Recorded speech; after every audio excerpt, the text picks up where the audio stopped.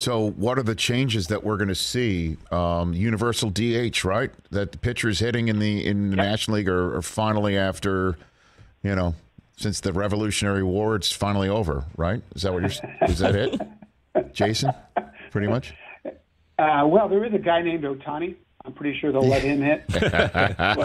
Yes. But right. Rich, hang on to your memories of that Bartolo Colon homer, because we just won't see the likes of that again. And that saddens me as somebody who loves like the fun and the weirdness of the sport. But I get it. Pitchers can't hit, and so all the strategy that people used to dream on and talk about, that's been going away anyway in the age of analytics and data and really sophisticated information. So, it all makes sense from that level. What's actually, I think, very impactful that people haven't talked about a lot is rule changes in the future. Yes. There's a provision in there that basically allows them, not this season, but next season, to do some really important stuff. Pitch clock, so the game has better rhythm. Don't know exactly how many seconds will be part of that pitch clock yet, but that's important, don't you think? And I got to be honest with you, Jayson. The pitch clock to me, I don't. Again, I'm 52, okay, and the pace doesn't bother me. What bothers me the most is the the strikeout, base on balls, home run. It just makes it so damn boring. Somebody throws 99 million miles an hour that comes in the 5th and the 6th and the 7th and the 8th and the 9th. So you don't have to have a starting pitcher. There's an opener, not a starter, and nobody gets on base because these guys are so tough to hit, and everybody's positioned and bunched up exactly where somebody's going to hit it. And now I'm hearing people saying, well, they should just bunt their way on. And I'm not taking my 11-year-old and 13-year-old kid to Dodger Stadium to watch Max Muncy bunt his way on. You know what I'm saying? But I'm also not there to see him either strike out, walk, or hit a home run. That's the rule changes I want. That's what I'm looking for. Look, I think the game needs more action. Has great athletes. Let them show how athletic they are. And the game needs better rhythm. And maybe those things can go hand in hand.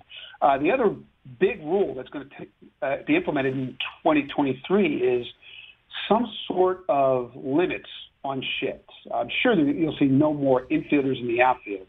And you'll probably see 2 infielders on each side of second base.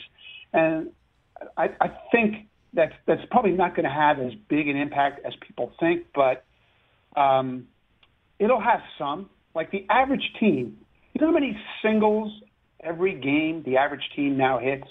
5 singles a game. So there's never anybody on first base. Right? So you can't have any base stealing. You have minimal base running. Every time the ball is hit, it's an extra base hit. That's the goal now. So maybe this will create more incentive for guys to actually just hit a single. And back to the pitch clock real quickly. There was one tried out, very aggressive pitch clock, 15 seconds in what used to be the California League last year. And it didn't just produce better rhythm. There was more action. The strikeouts went down, right? Walks went down. There were more base runners and more to watch. The game was more entertaining. It was fun to watch.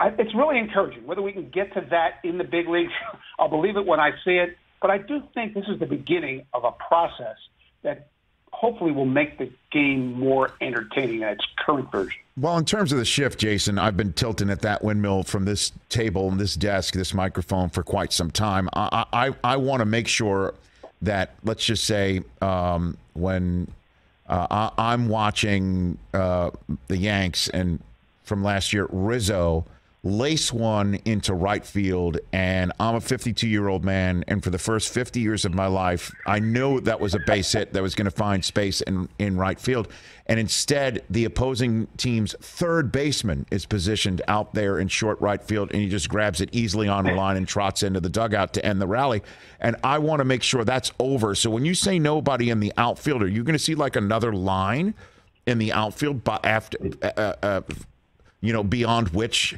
somebody who is booked in the lineup as an infielder is not allowed to tread into that space prior to a pitch? Is that what you're saying? Well, yes. They have this great invention called infield dirt. So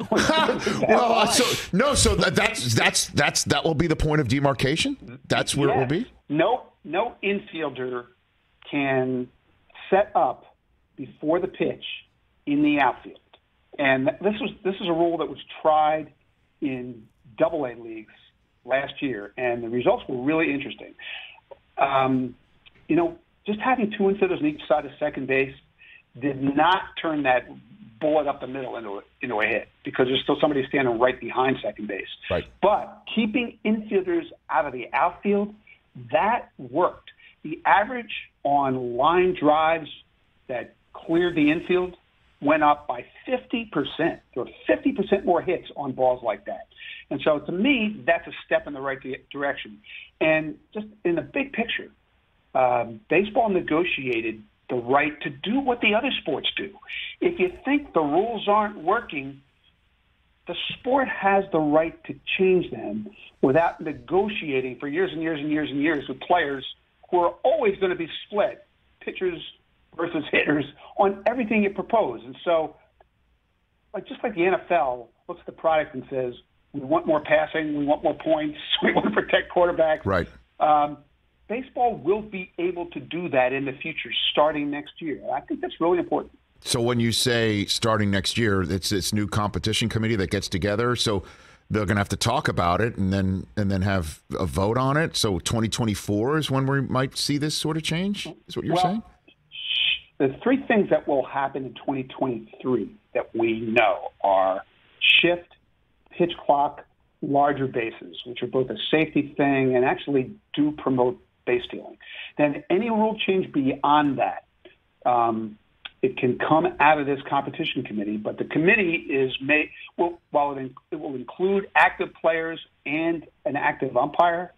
The majority of the members of the committee represent Major League Baseball. And so basically, the sport will finally have the authority to do what it thinks needs to be done. So all this stuff that Theo Epstein's been working on behind the scenes, he can actually make some of that come to life if they think it's got a chance to work. Please tell me the fine print says any active umpire, not Angel Hernandez, though. Please tell me that. I haven't seen that fine print. Okay, I'm going to make sure. All right. Hey, you watched all the way to the end. Thanks for that. Watch more right here.